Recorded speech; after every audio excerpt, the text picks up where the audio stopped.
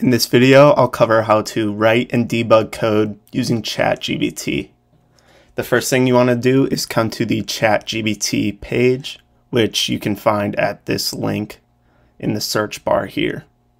Then we can simply ask it to write us code that performs a specific task in a language of our choosing. The more detailed your prompt is, the better the code is going to come out.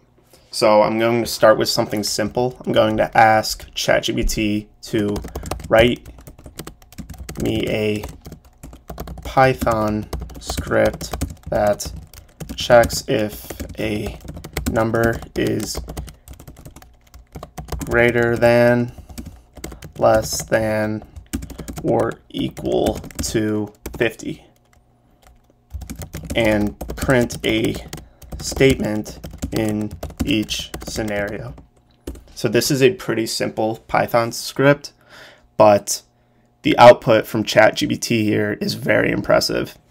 It starts with a short introduction, then it writes out the code itself in full, and then it even explains its reasoning afterwards, explaining the functions and statements it uses, etc.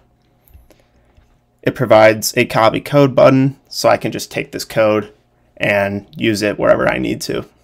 This is a really simple example, but it can handle more complex situations as well. The higher level of code that you get to, the more errors it's going to produce, but it's still very impressive and it can get you on the right track.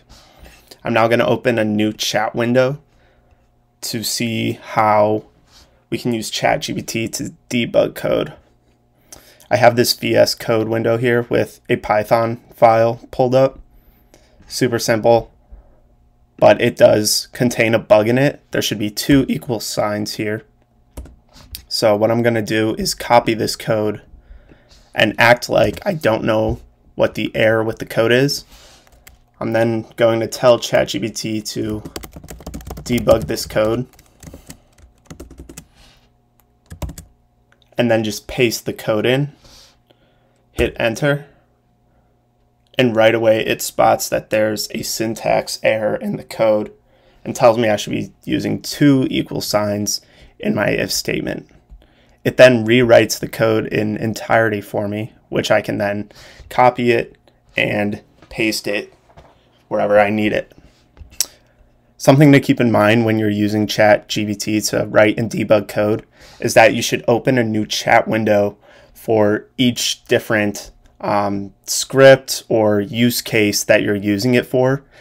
This is because ChatGPT remembers your past conversations. So if you're going to be using it for different use cases, you want to switch to a new chat window so you don't confuse it with your old conversations.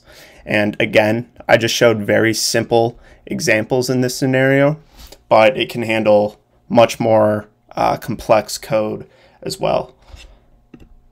And just to show something like that, let's open a new chat window and I will type in, write me the code for a Discord bot that sends a message every hour. So this is obviously much more in depth than the Python code we were working with earlier, but it goes right on ahead and it starts to write out this code.